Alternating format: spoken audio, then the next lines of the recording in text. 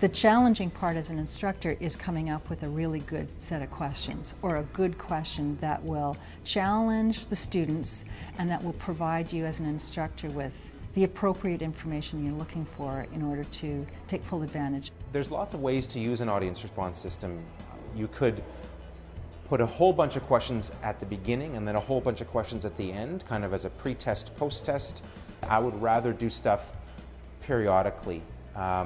Once or twice in the session. I think for me the key is going to be trying to restrain my impulse to use as much as I can, as many times as I can.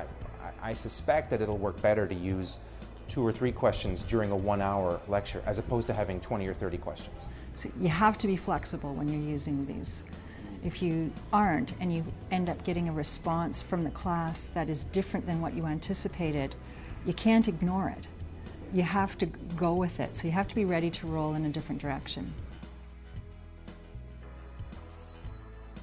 My main reason going into it, using the response system, was definitely to increase engagement, and it certainly did that. Just the energy in the room was very different. The students had an opportunity to talk with each other and then to raise their questions with me. There were far more questions, there were far more comments from a lot of different people, not just sort of the standard characters that have the nerve to ask questions typically, but many more people were asking questions and making comments. I was surprised at how enthusiastic they were about using it. I initially thought some of them would find it a little bit hokey.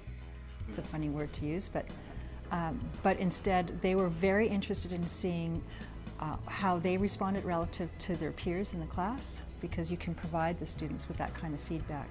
And it's one thing for me to be able to say to them, if you don't understand this, it's okay. There are others that might not understand it. Let's go through it again. But it's another thing for them to see it on the big screen and see that 40% of the class didn't get it right, which is a great opportunity for me to start trying to explain things in a different way.